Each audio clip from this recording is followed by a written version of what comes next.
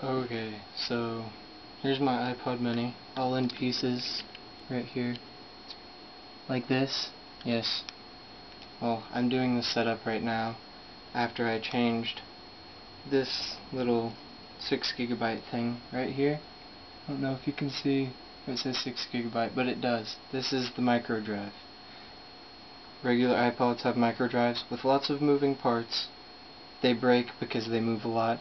Hard drive gets all scratched up, lots of ridges and crap like that. Basically it doesn't work anymore. So it does a little sad face iPod thing. Well, I go to Fry's and get this 16 GB compact flash memory right here.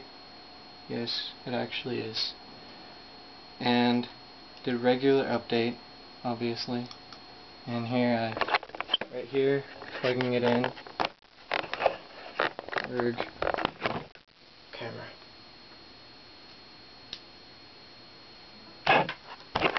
And now it's plugged in. I go to my computer once it's up. It's not up yet, it's taking a while.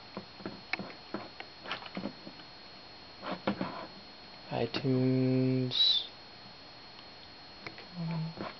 There you go.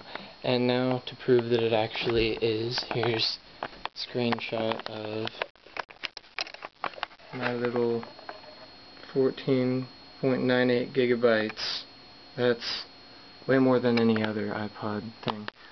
Basically, you just take your little thing apart and change that little flash memory. This was $30 and 16 GB, and it wasn't working.